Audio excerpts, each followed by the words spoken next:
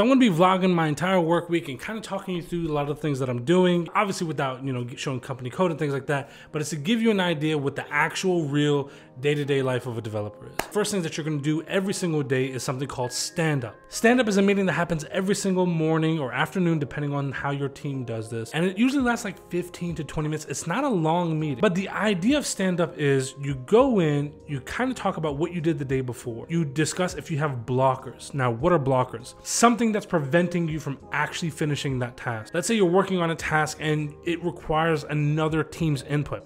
That would be a blocker. Waiting on them to finally come back to you and say, oh, we need you to do X, Y, Z for this to be successful. Or you could say something along the lines of, I'm trying to do this task. I have no idea how to go past this. That would be a blocker. So you discuss the blockers and people on your team can kind of help navigate that way for you. Try and look at this resource or check out this documentation on this page. This will probably help you find the solution that you're looking for. Those are the kinds of things that you would discuss during stand-up. And if you don't have any blockers, you would say something along the lines of, no blockers, making success with X, Y, Z. It's like a very short update, but it kind of keeps everybody in the know of what it is that you're doing, and if you're stuck, they can help you. So after stand-up, I go to our board. Our board, the way it's structured is you have several columns, a to-do column, an in-progress column, code review column, things like that. When you don't have a task that you're doing, is basically all the tasks that need to be done that haven't been started as of yet. So here I made an example of what the board would kind of look like. So you would have your to-do column here, and you would have tickets underneath this, so we'll just add,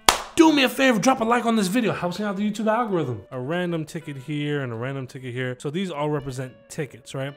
So I made this one ticket to kind of showcase what you would do. The tickets are normally arranged in the order that the product owner or product manager or the TPM, whoever's in charge of this, would kind of have it in order for you. So you would just take the next ticket to go. And so you can kind of see here, I added a ticket, and when we click on it, we have this description. And this description tells you, number one, what they're trying to have you achieve, what the goal is for the business. Number two, it's going to tell you where they're kind of asking you to perform these tasks. And then you see over here, we have acceptance criteria. The acceptance criteria, meaning if it does this, then this is considered a past task. So here it's saying when on the secondary page of the website, we don't know what customers are clicking on. We need to add tracking to see what is performing well, what leads to higher rates of conversion, and what is performing under expectations. So add tracking to the following locations, A, B, and C. Okay, so since we're going to take that ticket, now we would add our name to this. Depending on the tool that you use, it may look slightly different, but then we would drag that over here to in development. Now, as I'm working on the ticket, if they click on it, they see my name, of course they know that I'm doing something. And so from here, if I run into an issue that I can't solve, and I've already discussed this with my manager or my team, I'd go ahead and place this in blocked. Having good comments that are kind of telling you what's going on, or if you're stuck there, it's really, really valuable and helpful, right? And especially if you're blocked, and if you can describe in which way you're blocked and how the other person can recreate that scenario. It's hard for you to tell me when I go to the second page of the website, I'm getting this error. Well, what did you do to create the error? Because if I don't know it, how am I supposed to recreate it? So adding those comments, very, very helpful.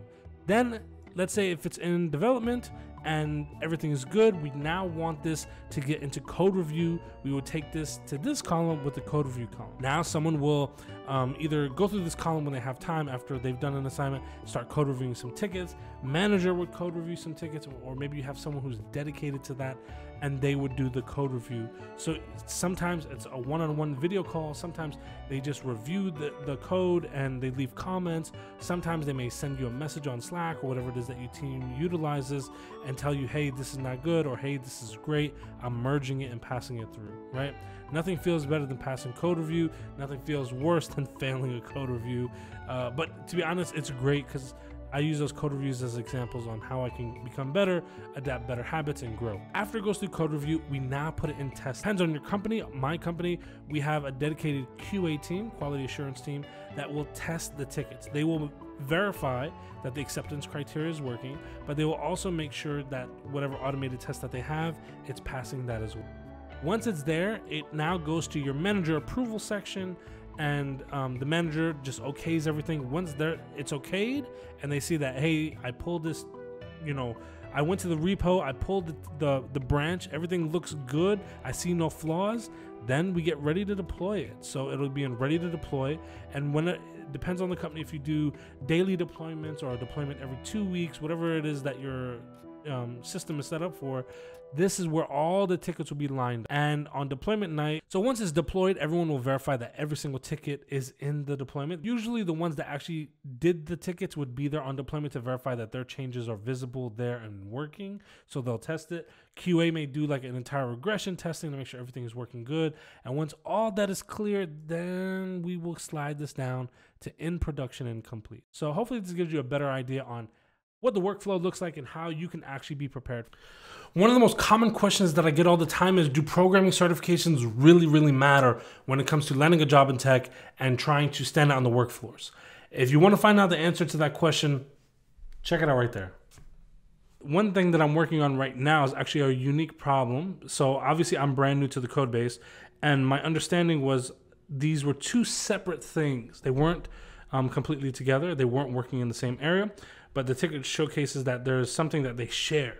And so now I'm trying to do a little research and diving in to figure out what it is that they're sharing.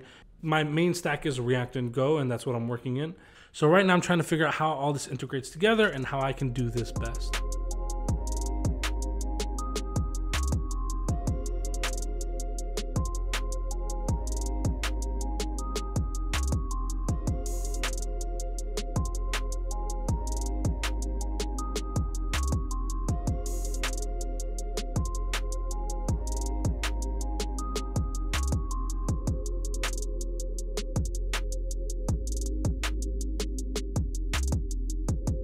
Just finished lunch and I've been working for the last couple hours, and I thought I'd give you all an update. So I've been working through this code base and getting myself familiar with different areas that I wasn't familiar with before.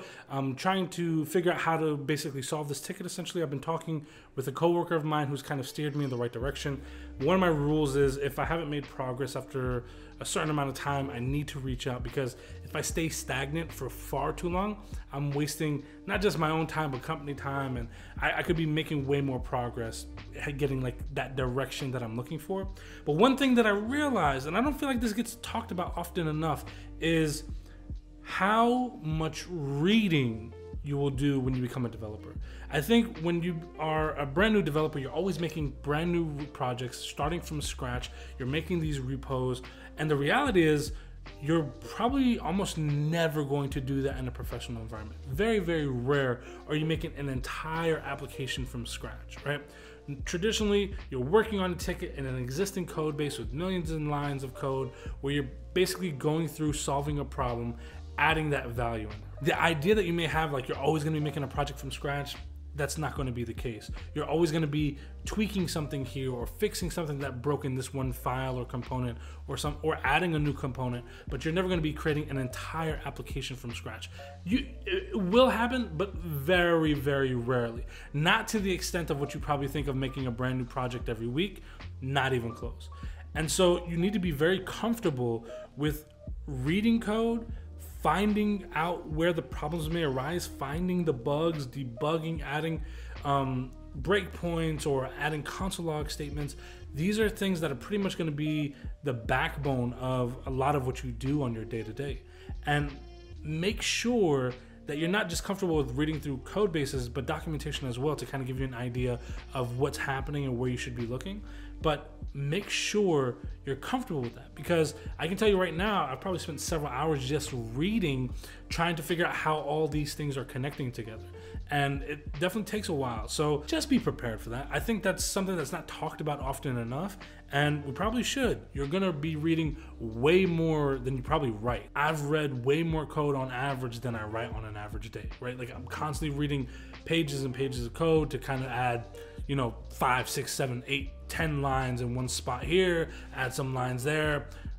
You're gonna always be tweaking. So make sure you're comfortable with reading a lot of code. One thing that I would also say is, you don't need to necessarily be a pro at this as of yet. Understand what a CMS is. What is a CMS? So to give you an idea, a CMS is a content management system. And essentially the goal with the CMS is, there's a lot of things that change day to day or week to week with the business side of things, right?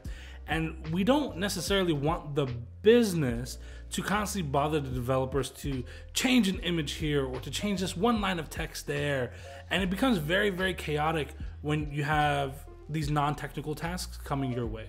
So a great solution for this is the CMS. You can give the power back to the business in the aspects of changing an image or changing some text. No easy items, nothing too crazy for them to kind of deal with, and they can't break the website that way. So the CMS kind of gives them a safe space to alter those things, see how it looks, and send it through without it affecting the developers having to go in there constantly and change those things. Instead of little tweaks here and there that the business decides to change. Maybe they're changing pictures due to the holiday season, or maybe they're running a campaign in the month of December, right? Those are simple little things they can tweak without us having to go in there and hard code those changes.